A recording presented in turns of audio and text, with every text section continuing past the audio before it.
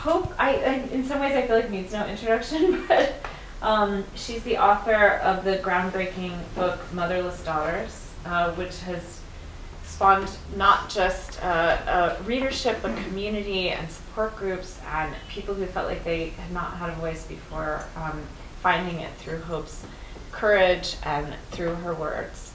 And in that vein, also Motherless Mothers and Mother of My Mother. And this book is really important, The Possibility of Everything. This is a leap for hope, and she's going to speak about that tonight, sort of as a writer, as an artist, as a person, to put herself forward as a memoirist and to kind of use her story as the center of something that she's asking us all to take part in and to try to understand. So I'm a big fan of the book, and I love Hope. And I'm very honored that she's sort of initiating She Writes for our event series and talking about writing.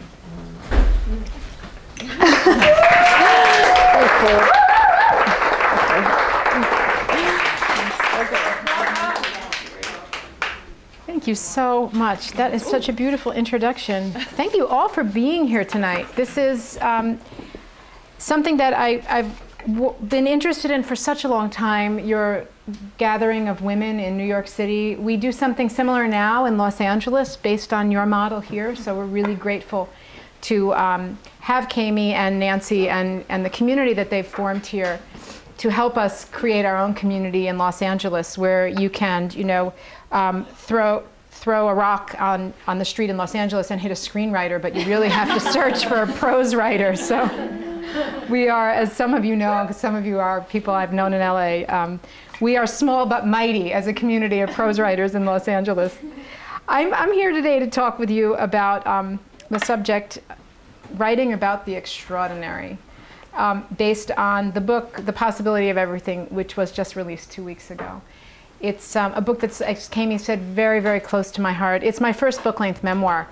And so for me, this is a real labor of love. I feel like in many ways, this is the kind of writing that I went to graduate school to do and was waiting to do for a long time, and somehow got into writing much more journalistically oriented books, but now have come full circle with this one. But I am here to talk with you today about not just the book itself, but the writing of the book and the experience I had writing the book. Before this salon was titled Writing About the Extraordinary, we briefly called it Writing About the Unbelievable. And that was the name of a workshop that I taught in the Iowa Summer Writing Festival in 2008 for people who wanted to tell real-life stories of experiences that other people had difficulty believing had really happened. And this book that I wrote fit into that vein, and I was deep in the writing of this book when I taught that course. This book is, for those of you who aren't familiar with it, is the story of a journey that my husband and I took 9 years ago that was, by most common standards, a story that for a number of people is fairly unbelievable. It's the story of taking our 3-year-old daughter to indigenous Mayan healers in Belize to get rid of her troubling imaginary friend. And it's also the story of saving my marriage and completely changing my worldview in the process. And I think it is a story at times is so unbelievable that initially I had planned to write it as a novel. When we went down to Belize in December of 2000, I had no idea that a book would come out of this journey. I went down there wholly focused on trying to help my daughter through what had become by that point a very difficult family situation. And I came back and started writing the story, and I thought, this is a crazy and wacky story. No one will ever believe that what happened to us down there really happened. I was quite worried about my reputation as a serious nonfiction writer, and what would readers and publishers think if I came out with this tale. I was in a writing group at the time in Los Angeles. I've been in several writing groups down there, and at the time I was in a writing group that was mixed fiction, nonfiction. It was a fantastic group of writers. If I rattled off the names, you'd recognize a lot of them. And I submitted pages of this work as a novel. It was my first attempt at writing a long work of fiction, and there were people in the group with far more experience in fiction than I had, and they read the pages and they said, wow, this is an interesting story, but you know, it's not really grabbing us, something's not really working. So I went back, and when it was my time to submit, I reworked the pages and brought them back. The group said, this is better, but you know, it's still not really working. And by this time, I had an infant. I had a second child, another daughter, who was a couple of months old, and I just didn't have a lot of time to write. And my pages, it was my turn to come up again. And I was getting really frustrated with the feedback, but I didn't have a lot of time to do much about it, and it was my turn to submit the pages, and I thought, well, you know what? I'm going to do an experiment. I'm just going to change the pronouns. I'm going to take all the third-person pronouns and flip them into the first person. I'm going to change she to I. I'm going to change her name to mine.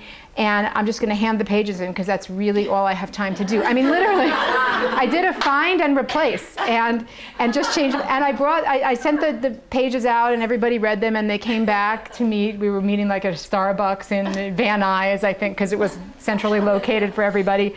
And the members of the group said, oh my God, what did you do to these pages? It's a completely different story. And I said to them, I didn't do anything. I did find and replace. I changed the pronouns. I think what happened was that the intimacy of the first person and the urgency of nonfiction turned the book into a story that people suddenly wanted to read.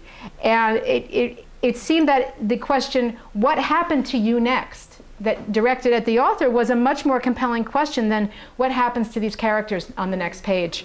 And so I knew then that if I was going to tell this story at all, I had to own it. I had to tell it as nonfiction, and I had to somehow find the courage to come forth with this undeniably wacky adventure that we had had through the rainforests of Central America. And this decision immediately raised two challenges two matters of craft for me. The first was how to tell this story in a way that was going to make this magical, mystical experience that we had had down in the rainforest come to life as a believable set of events. And also how to do it in a way that wasn't going to portray me as some kind of gullible New Age lemming. I mean, the kind of person who at the beginning of the book I regarded with skepticism and doubt. I cannot impress upon you what an unlikely candidate I was for this kind of trip or this kind of transformation. My husband was so into it, and our marriage was really rocky at that point. This was the middle of the dot-com boom. He was working 90+ hours a week. I was raising our daughter by ourselves with the help of a babysitter. And things were, kind of dicey in our house. And he was so into this and all of this kind of alternative thinking. I really felt if I don't take this trip, I don't know if my marriage is going to survive. So I went down there more to try to help my marriage than going out there with out of any real deep conviction. Although some experiences leading up to our departure had led me to at least be willing to make the trip.